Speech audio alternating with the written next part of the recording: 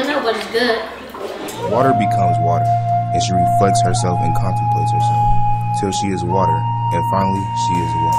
And she does not exist as water, but as a composition of W-A-T-E-R, Malian Way.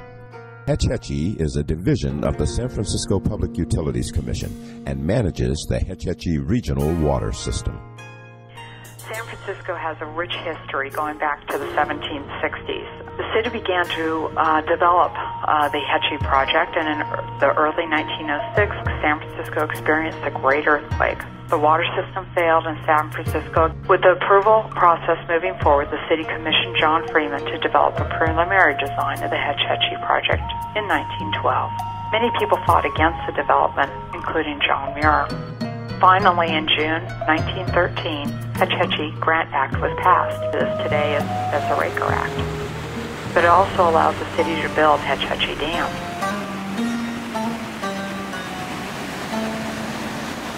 A growing and sophisticated city deserves, and must have a sophisticated water system.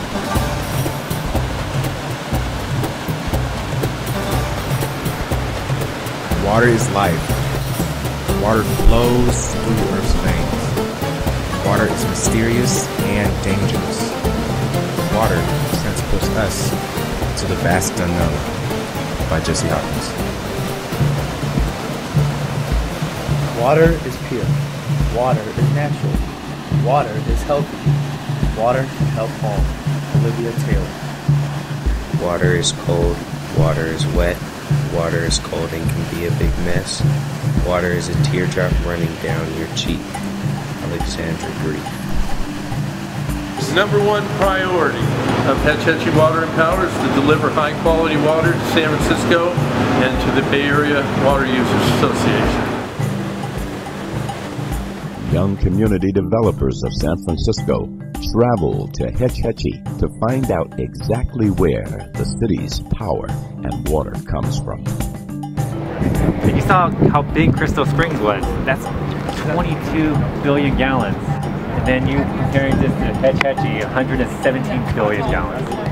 So you can add up all of our local reservoirs. You can add up Crystal Springs, Pilarcitos, our East Bay reservoirs, Calaveras.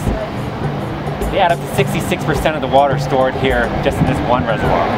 So this is how important this storage is for meeting our water demand. From snowmelt to tap. The water from the Hetch Hetchy Reservoir is located in a huge granite basin in the Sierra Nevada and is considered to be some of the purest in the nation. Drinking water that leaves the Hetch Hetchy Reservoir enters a tunnel, a granite tunnel like the one we see in front of us, and then it enters into a complex network of tunnels, dams, reservoirs, pipelines, and powerhouses that feed the water by gravity 167 miles across California to San Francisco. The source water from Hetch Hetchy Reservoir is so protected that it does not require filtration. 1923 was when the dam was the first phase of the dam. Yep. Remember, Margaret showed that picture of how high the dam was at the time? So that top area right here was where the dam height was before, where the field is. I think it's really incredible how the workers sacrificed back then to using dynamite and all. Over 100 workers died building this entire Hetch Hetchy water system. I now have a profound respect for this water system.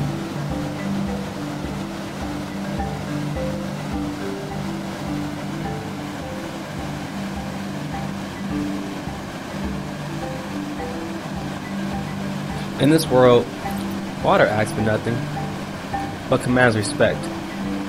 Water brings life to oceans and sustains rivers, while creating lakes and streams. Water travels the planet, connecting our souls and histories as one seamless movement.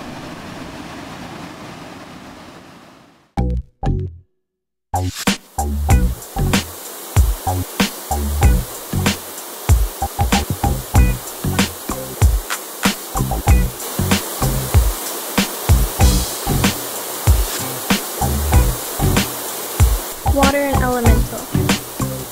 Water fundamental. Building block of life. water of life. Anon Dixit. This day was a really busy day that no one really can say they could experience because we got to do things that not a lot of people can do. We saw the inside of a powerhouse moccasin. This is the new moccasin powerhouse on this side. That's the old one. And they said that we were probably like the first group to ever go in there. So I thought that was really something. We actually got to see how they function. Pretty cool old structure though. Yeah. Oh yeah. Yeah. How you doing, man? Good. How about yourself? Good. It's a new experience. Like you would never think that your water would come from so far away from San Francisco. 167 miles in 3 days. Weight at an elevation has potential energy. So there's a forebay at Priest Reservoir up on top of the hill here. So you have an impoundment of water there, weight at an elevation. As you drop that water onto the turbine here, you know, we have about 540 pounds of pressure to run this generator with. So that potential energy is taken from kinetic energy, converted to mechanical energy, which converts into electrical energy. Okay. So that's how a hydro plant operates. And so how much does the water weigh as it's 60.4 pounds per cubic foot. 1 cubic foot of water is falling 1,000 feet, equals about 746 horsepower, which equals 1 megawatt of electricity. So it's moving. It is moving. Those are pressurized like rivers inside those pipes that are flowing into the generators here, and then giving us the kinetic energy to create electrical power. So here's unit 2, and it's running. So you probably can't all fit in there, but once you just go in and take a look and circle around and come back out and hang out as long as you want. A little bit loud. If it's too loud, I'll get you hearing protection.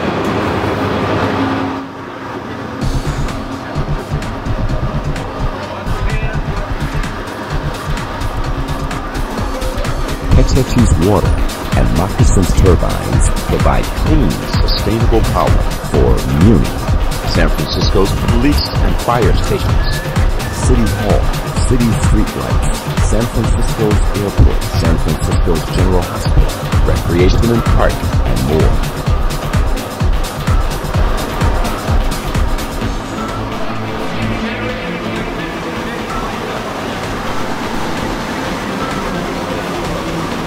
Available to generate with 2 big powerhouses up country and intake.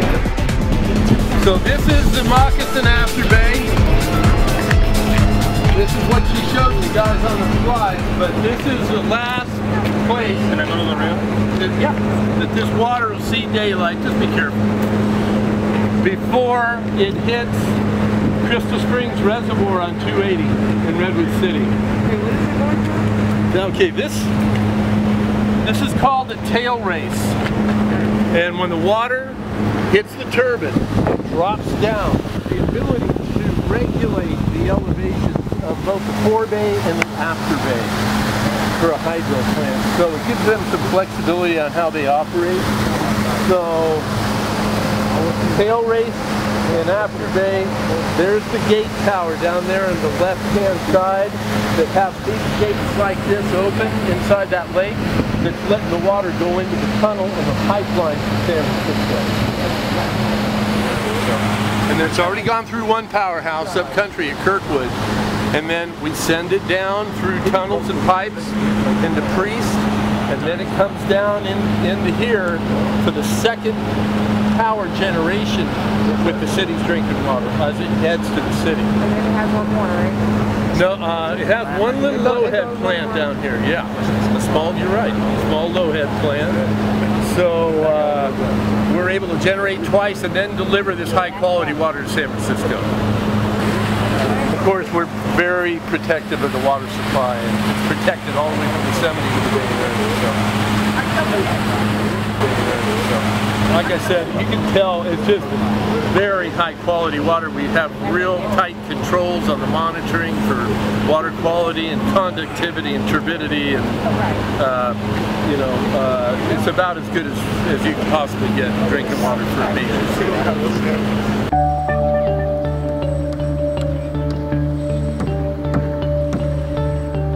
Primarily what the purpose of the plant is to expose the water to this UV disinfection and make the water healthier and safer to drink for everybody in the Bay Area. Water enters these 12 pipelines. It's traveling at about 1 to 2 feet per second as it moves through all these pipelines, which is somewhat slow. And as it gets about halfway down these pipes, it encounters what is essentially an array of lamps. And it's designed so that when the water moves through this array of lamps, it's always somehow, some way, it's getting exposed to the light. And it's that exposure to the ultraviolet light that effectively gives us the disinfection and the kill of various microorganisms that are harmful to humans, like Cryptosporidium or Giardia or viruses. So across here there's 12 large diameter pipes. The water, as it crosses the San Joaquin Valley as raw water, it comes into this plant, it branches into these 12, and by branching into the 12 pipelines, it allows all of the water to get exposed to a lamp, and then it goes into one single tunnel for 25 miles as it goes into the Bay Area. And most of our customers don't have an alternative source of water, too. Yeah, the operators here, this is the control room. This is primarily where they monitor the system. And again, not only are there systems here that need to be monitored, but we also have people here that keep track of everything on the way down from Yosemite and as it goes into the Bay Area. If there's a problem upstream or downstream, we may have to make an adjustment here. It's another thing we can do here is there is some minor amount of water treatment that is done up country, and if, by basically adjusting the pH of the water. And if something goes wrong with that system, which is very old and it kind of screws up all the time, we have to catch it here and make an adjustment. So the operators up country will say, hey, something went wrong, you got to adjust it down there, and we'll make some chemical adjustments here to make sure that when the water goes through, it's all getting the right treatment. It's nice to get away and just enjoy the nature, to see how everything is and how it looks. And I mean, water is important to us, and this is where our water comes from. So it's good to learn where our water comes from, because everybody takes their water for granted, and in some countries people don't even have water. So just experiencing this is unreal. I'm just amazed how they built this, and the water, and all that water that comes to San Francisco is all from here. Now that I found out how clean our water actually is, I'm probably going to drink 8 ounces of water every day. I think those people were very courageous and brave to build this dam. Like, it's really crazy looking at how everything came together so well, and back in the day they had less tools, or their tools weren't as efficient as ours today. And if I had to build the dam, I'm not sure, I don't know.